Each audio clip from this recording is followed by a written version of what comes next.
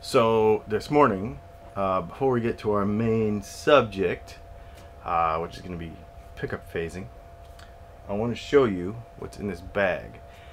I alluded to it a few weeks ago. I've shared it on Patreon. We're doing laundry. There's noise. Sorry about that. We're going to be doing another project build. A friend of mine in Florida gave me a guitar to give away, as I kind of allowed everybody over on Patreon to kind of decide what we're going to do with this. And I have some really special stuff planned for this build. And we're going to give this guitar away as well. An Epiphone Les Paul. It is beautiful. 100% perfect. Plays great. It's awesome. It sounds like a dead doornail, but it plays amazing. We're going to fix it up. We're going to do the thing. Don't worry. I'm not going to put a Bigsby on it. We're not going to do anything insane like that, but we're just going to do some stuff that I think is really going to make it sound good, make it play well, and then we're going to give it away. I think we're just going to play with some pickup, and then we're going to replace the pots in it probably. Before we start, the washing machine starts shaking the motorhome. We should probably talk about one more thing. The giveaway Gretsch. I think we're at like 32,000 or 39,400 subscribers or something like that. We only have like 600 to go before we give this away. We hit 40,000. We're gonna pick a winner from all those people that have entered at DylanContest.com. It's gonna be random, and we're gonna pick somebody and we're gonna send them this guitar. I want to do 1 or 2 more videos with this guitar this week. Before then, it's very close. So make sure you subscribe. Make sure you hit the like button, because I will check. Somebody that's not subscribed is not gonna win it. I'm gonna tell you. But we'll do a couple more videos with this before it goes. So pickup phasing. This has come up a few times in our comment section and asking about it, and I've never really done a breakdown video of it. So let's talk about pickup phasing. One of the big questions we always get is, for example, if I take this humbucker and I flip it over this way, is it going to be out of phase? For those of you in the know, that may sound like a dumb question, but actually I can understand why people ask it. So we're going to address this now. So pickup phasing. What does it mean? There's 2 different kinds, well, 2 different aspects to pickup phasing. One is the electrical phase, and 2, the magnetic. Okay, and they have to be in sync for something to work. Okay, and I guess we'll cover reverse wound, reverse polarity sort of in this discussion as well. So for example, this pickup here is, all these coils, all of them are wound counterclockwise. Okay, I wind everything counterclockwise. So that means that the wire is being wrapped around the coil this way. Okay, it's going this direction. All these coils, all of them. This is south polarity up. This is north polarity up. This is north polarity up. This is south polarity up. Okay, and what we're gonna get to how this works in a minute. So every time we have a magnet in a pickup, we need to magnetize said magnet. So here we have a pole. This is a one of these pole piece magnets for a Strat pickup, just normal, loose. And what I typically do is I press this all together in a press, and I make the bobbin. I actually wind the pickup first and then I magnetize it. So we take this very simple device, very simple. I can actually leave a link in the description if you ever want to magnetize a magnet yourself. I'll leave a link to this little rig. It's super simple, and basically it's just a flat vise with 2 magnets that are polarized opposite of each other, and all we do is we just, when it's in a bobbin it's way easier to do this, but we pass it in between here. Okay, and we do that, I have a certain preset number of times. We won't talk about specifics, and then I check gauge and make sure that it's what I want. But here, for just the sake of our conversation, all right, so that magnet wasn't magnetized and now it is. So let's find something metal, and now it is magnetic.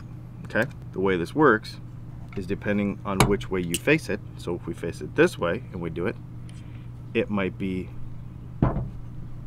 north on this side of the magnet and south on this side of the magnet. If we flip the magnet over and run it through the same way, then we could go south on the other side and north on the other side. We could control the polarity by how we magnetize it through those magnets. Now, a humbucker magnet this is a bar magnet. We're getting into how we magnetize and what we do here. It's going to get to polarity in a minute. So here's a bar magnet. What a lot of people don't realize is it's magnetized edge to edge. Okay, so on this particular magnet, I've got them marked here. This is the north side and this is the south side of this Alnico 5 polished bar magnet. In the humbucker, it sits flat in the bottom and the pole pieces touch one side and the other pole pieces touch the other side, and so then you have north on this side and you have south on this side. Let's talk about humbuckers first. If the wiring stays the same, we have the magnet here where we have the north side facing that way and we have the south side facing this way, and we were to physically flip that pickup around, the magnet would go with it and no polarity would change. Nothing would change. It doesn't hurt anything, it doesn't bother anything. Now, the industry standard, for some reason, is that the screw pole goes to the outside here, or if it's in the bridge position, it goes towards the bridge. There is no scientific or tonal reason for that. I'll have a whole nother video about this. Humbuckers weren't even supposed to have screws in them in the first place. So it does not matter which way the humbucker faces. We have a project coming up with the guitar I just showed you, and I want to do an experiment and a tone test and stuff and show you that whole flip it around deal. So when we go to build that guitar, we'll get into it, okay? You can flip that thing over. That doesn't affect phase. What does affect phase, if we were to take this pickup and actually take the magnet out, flip it over, and run the north side this way and the south side that way, now we're out of phase. Or if we were to take our that's magnetic phase. So magnetic phase out of magnetic phase would be changing the magnetic phase, would be flipping the magnet over in the pickup and running the south side over this way and this way. Okay, so if you have a Les Paul, for example, and you want to do that whole Peter Green deal, that's what you do. You take your pickup apart and you would flip the magnet over, and then you would be out of phase in the middle position. It will still sound the same. The pickup will still sound the same within it in this case.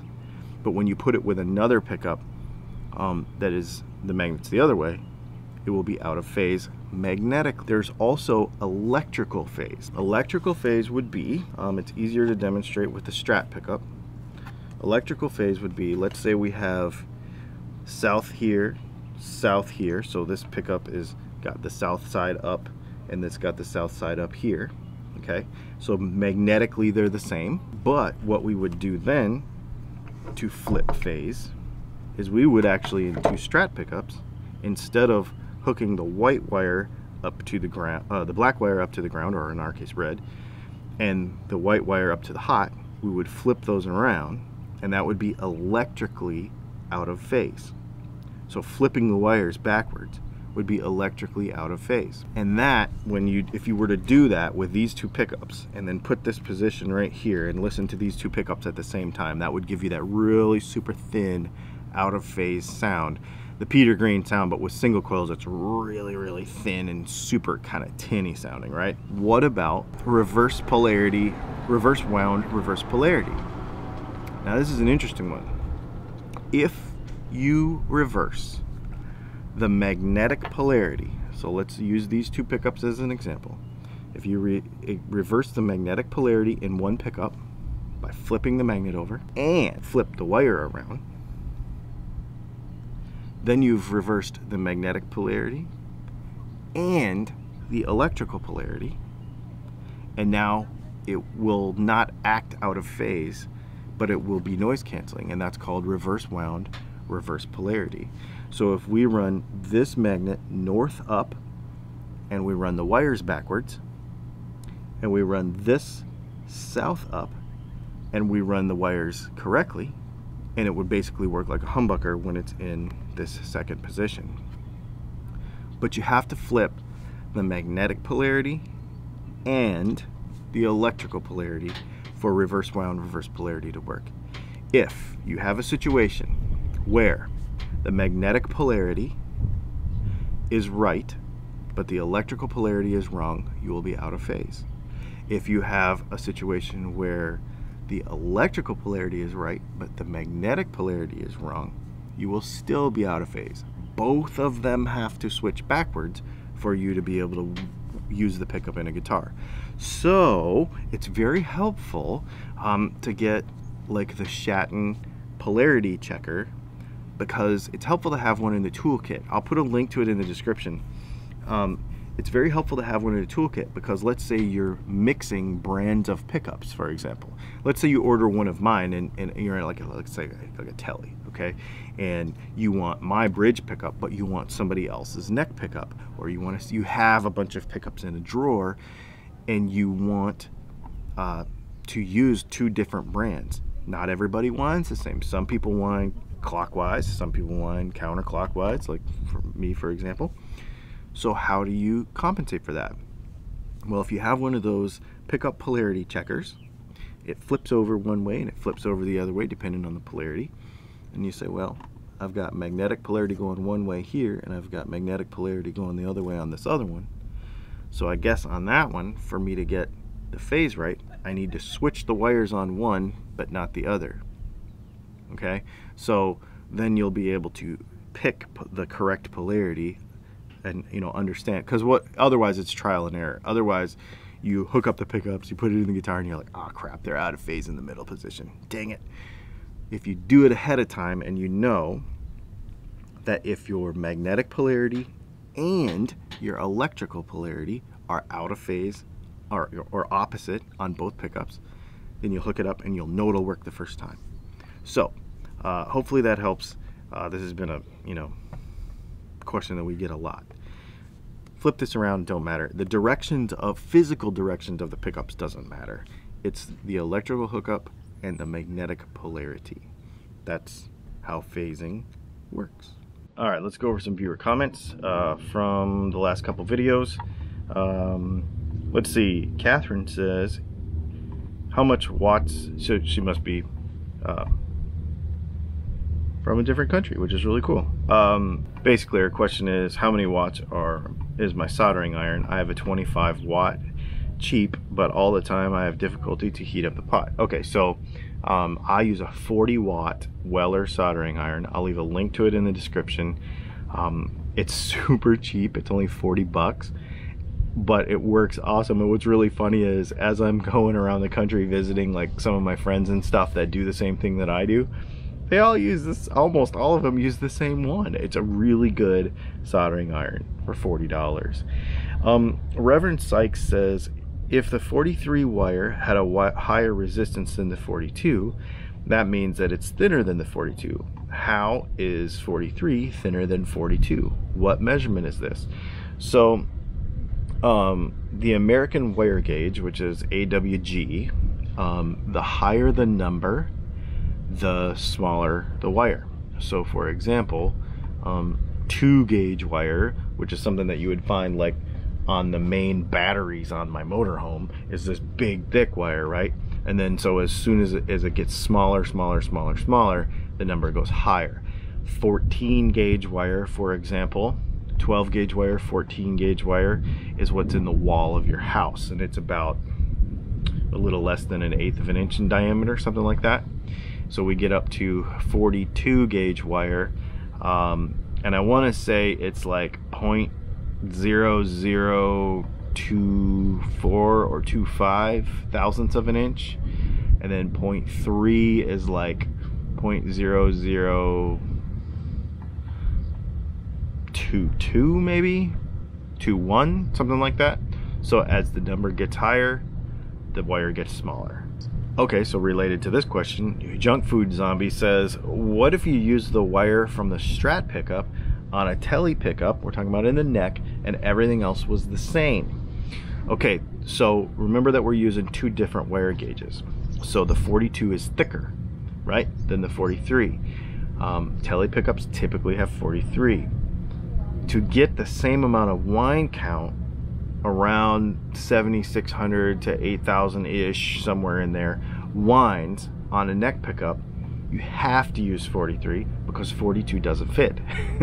Believe it or not, going from 0.0024 to 0.0022, when it's multiplied times 10,000 whines or 8,000 whines or 7,500 whines, makes a big difference in the overall dimension of the pickup. And so the tone, yes, would be different, but you physically wouldn't be able to fit the same amount of whines on the same tele neck pickup bobbin.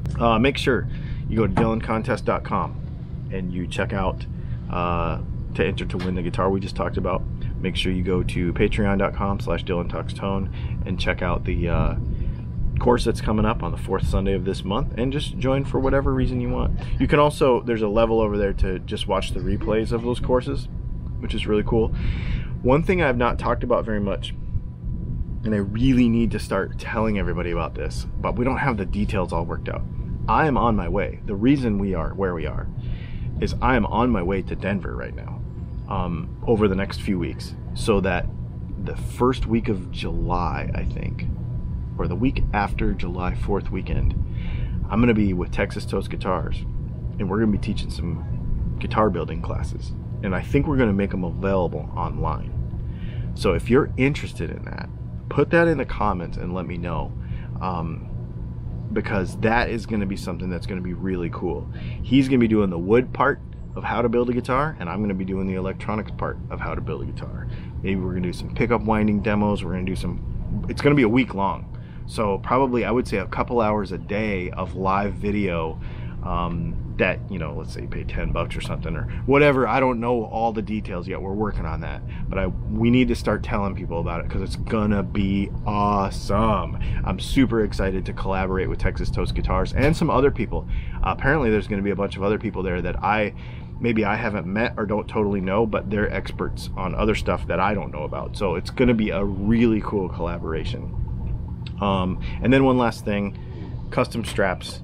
Make sure you check out the pre-order at Dylan Talks Tone. I'll put links to all this stuff below, but I just want to get your thoughts on some of this stuff and let me know what you think. And how about the new giveaway guitar, man? It's pretty sweet. Oh, I can't believe it. I'm so excited to build that thing up. I have some pretty hot, I got a surprise for you coming with that guitar. That whole guitar was a surprise, is a surprise, is gonna be a surprise. That's all I'm saying. And we'll get to the rest later. Thanks for hanging out. Maybe we'll see you tomorrow. I didn't mean to go every day this month, and I haven't. But when I can, I like it. Maybe we'll see you tomorrow.